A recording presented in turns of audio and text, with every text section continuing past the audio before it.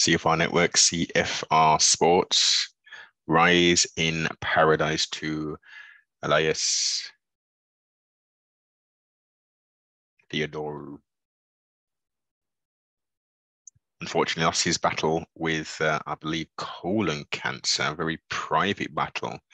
I don't think anybody knew what this young man was going through prior to him leaving this realm of existence.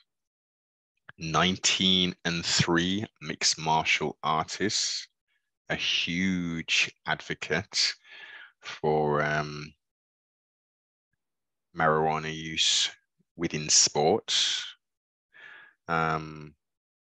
Also, again, in the headlines for being a ring boy for Invicta FC in 2018. That caught quite a lot of news within the mixed martial arts world.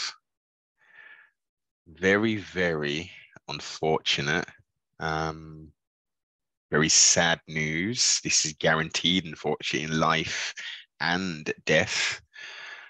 Disappointed I wasn't able to secure. We did converse, I think, back around 2017, 18, maybe even a little bit earlier, to get him on the broadcast to explore the human experience. And I'm disappointed I didn't pursue that more. He was going through some busy periods and I should have really been on the ball on that, so I could have encapsulated that moment. But condolences to the family, to the friends, everybody who knew this gentleman from my interactions with him. Very nice guy. But to be fair, a lot of the fighters are very good people, nice people, humble, outside of their public and fighting personas. So yeah, I think the combat sports community lost a champion right here. Wasn't able to get huge accolades in regards to UFC goals and stuff. I think, what did he go? 8-3 in UFC. He won the Ultimate Fighter Nations middleweight tournament. Yeah, sad news, very sad news.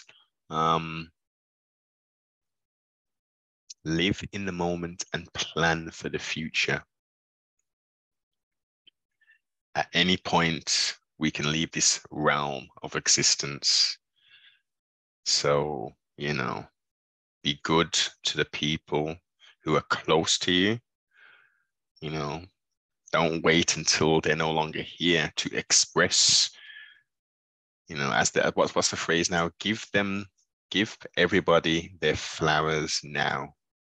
Don't wait till it's too late. Again, condolences to the family, friends, and may his legacy live on in some format.